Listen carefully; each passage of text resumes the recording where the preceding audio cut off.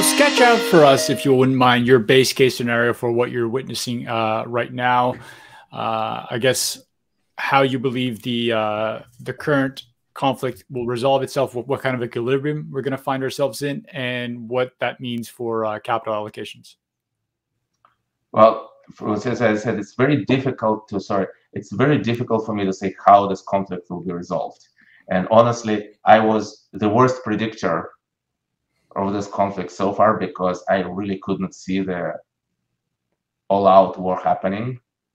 I know it was like we had all this game, we had all the research people lay out scenarios, including the one that is happening, that was gained, but it seems such a low probability because it just as I said, like people know something I don't know, but just as what central bankers earlier we discussed doesn't make sense what they're doing. So completely leaving the humanitarian and ethical side of it and moral side of it aside, strategically, what is happening was befuddling to me.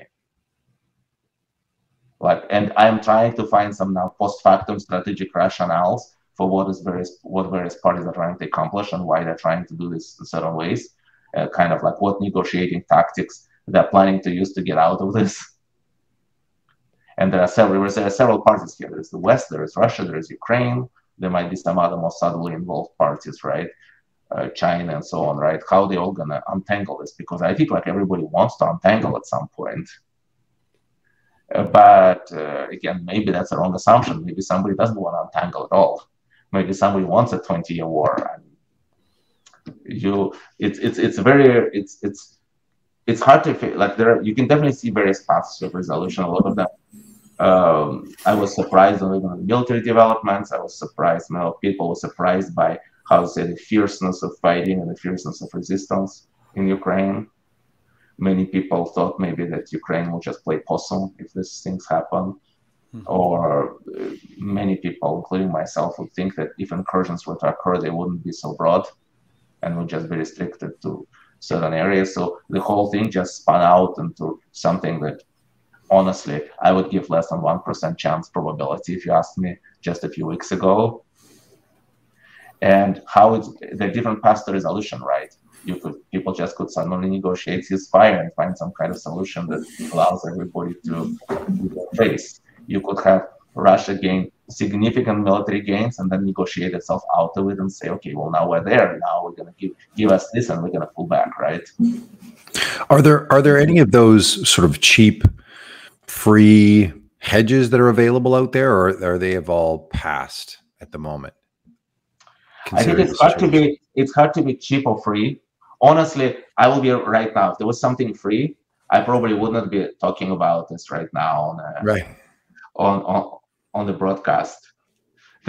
Full disclosure, if there was something very subtle, huge misprice, I would probably be first loading up on this, and then you'd want to get your position on, and then you tell everybody. So, and I'm not really want to talk my book. I don't try to do this very much. Like I don't believe in like putting position on and then getting other people involved. I rather prefer, because I don't want other speculators on my positions because they're only going to mess me up. I just want to put position on and wait for normal economic forces to resolve. What I think opportunities lies in the fact that various things are priced for various levels of Armageddon. And that was true of every crisis. It's true of September 11th, it's true of global financial crisis. I mentioned it in my books. I operated thinking about it during COVID. What you try to do is always sell whatever is priced that everything is hunky-dory and buy whatever is priced as if it's the end of the world. That is kind of the approach, right? You think about, there are some interesting opportunities in markets which are somewhat niche markets. Things of just, in my opinion, for example, there is markets which are priced as if rates will never go up at all in the world, like I'm going to be zero forever. And there are things which are priced in such a way that, it's really rates are really high and everything is great. So there is like all these disconnects. I think opportunities may lie within disconnects, and opportunities may lie within things which I think have very high probability of snapping back. Like what I mentioned, for example, Euro crosses, like Euro Swiss. I think it just has a good opportunity of snapping back. I'm just using it as an example. But it's not free. You could go 5-10% against you. I just think like 5 years from now, assuming I see the world in which there is no war in Europe going on, hopefully, right? And I see the world in which euro actually potentially is off the negative interest rate policy. I'm seeing Europe carrying positively against currencies like Swiss franc and being a little stronger. So you're seeing some economic growth then? Bouncing to something like 120 level against dollar, because that seems to be the kind of historical magnet for euro. Well, yeah, the pay-go idea in Europe is thawing, right? Like you're starting to see even the most hawkish, fiscally austere German central bankers and government representatives talking about the need for, pretty substantial fiscal balance sheet, expansion, right? They're talking about pretty substantial investments in defense.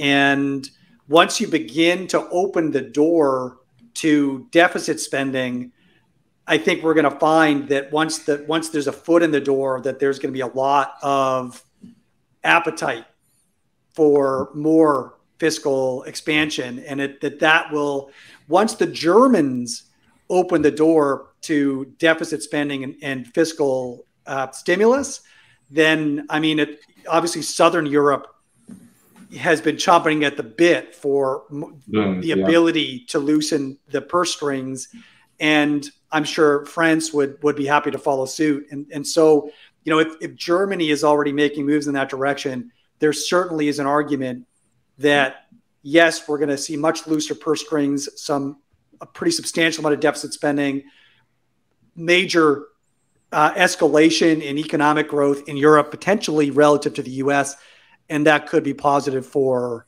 the euro crosses.